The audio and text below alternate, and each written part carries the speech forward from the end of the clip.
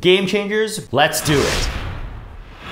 Game changers, what leaders, innovators, Mavericks do to win at life is written by Dave Asprey.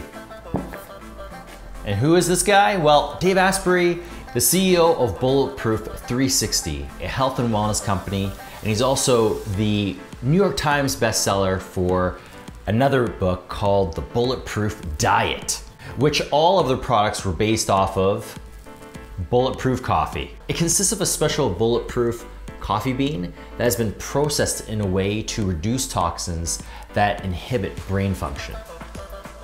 Then that's added to brain octane oil, another little special concoction created by Dave, which helps with weight loss through ketosis.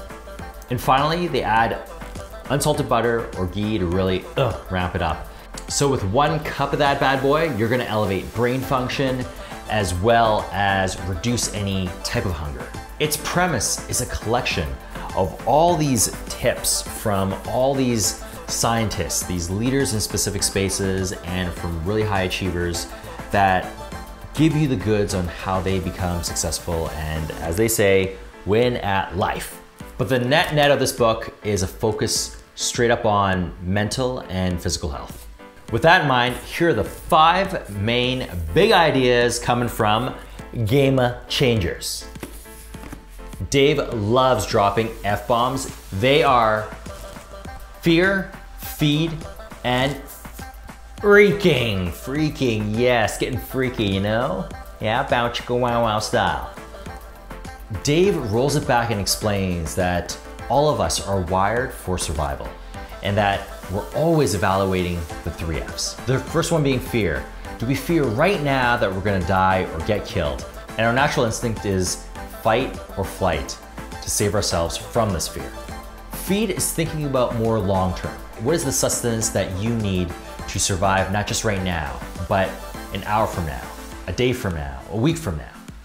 And then lastly, the freaking, is how you're gonna propagate the species and make sure there's a ton of your babies running around and that you fulfill your end of the bargain of your life's purpose. Dave goes on to explain that we've evolved a lot since then, but we are still attached to those 3 Fs. We've also developed other problems that really inhibit us from true happiness or from us reaching our goals. So nowadays, we're more concerned with power, money, and, well, sex. Power, it's still more of an immediate thing, which is what is the level of safety we have so we don't have to feel like we're running away or fighting something. Money, almost like feed, it's how you sustain yourself over time, right? It's the resources that you have to plan longer term and have that fruitful life. And sex, well, that's the same. We all still want to look attractive to appeal to the opposite sex so that we can further our lineage. Dave explains that even though we've evolved from the 3 Fs, we still haven't really removed ourselves from it. It's just masked differently. Dave recommends that we just have to be self-aware, aware of what we truly want and not get the 3 Fs or the power, money, and sex get in the way. The first big idea, overcoming the 3 Fs. What do you do when you're stressed? A little bit of this? So stress really comes from worrying about what's gonna happen in the future. But what that really does is take you out of the present. You're never really living moment to moment, and that's why you may be feeling anxious. To keep yourself in the now, Dave just says to have gratitude. Be grateful for something.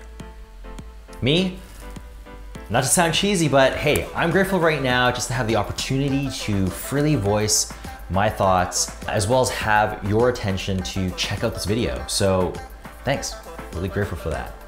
But what Dave does is he takes it a step further. He starts the day off and asks himself these 3 simple questions. What am I grateful for? What can I do to make today great? What kind of person do I want to become today?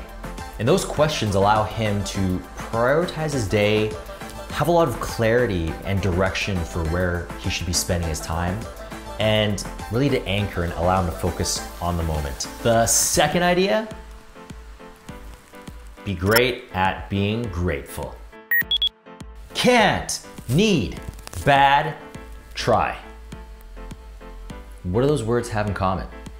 Dave calls them weasel words. They are these words that creep in that set you up for failure. And why these words are important is because words are there to help with programming. The more and more you say it, the more and more it psychologically embeds in your behavior. Let's break it down.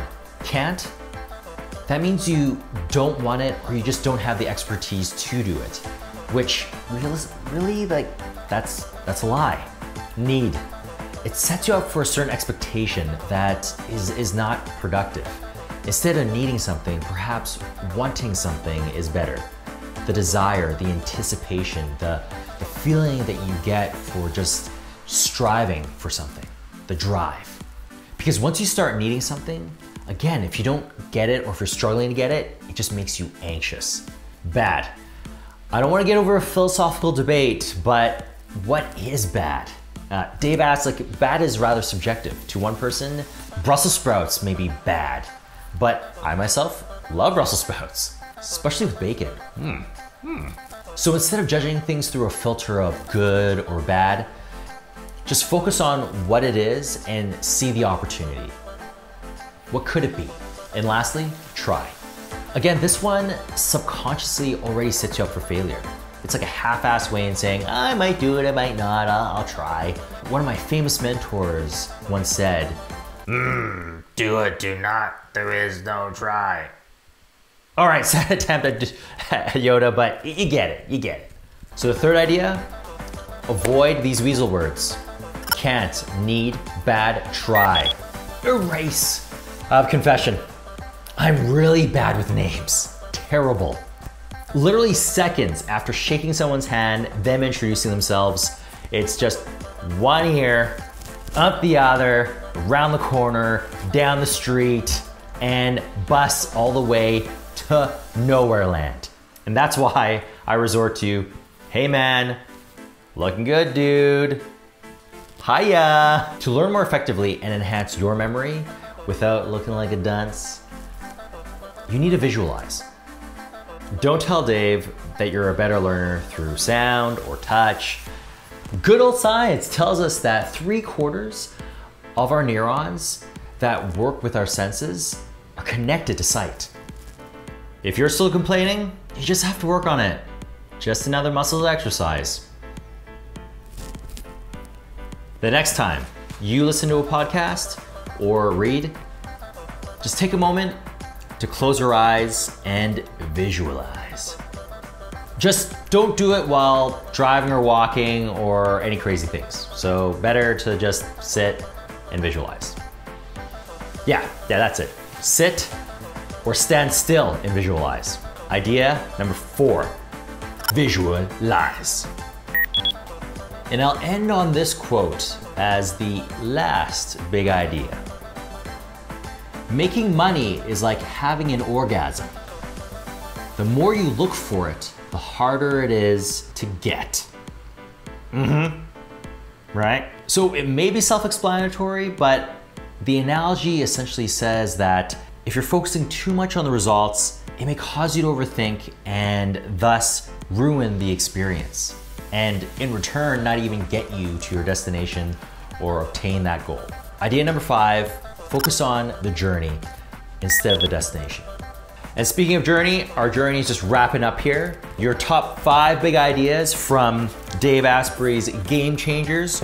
We're looking at overcoming the 3 F's: fear, feed, and freaking, yeah.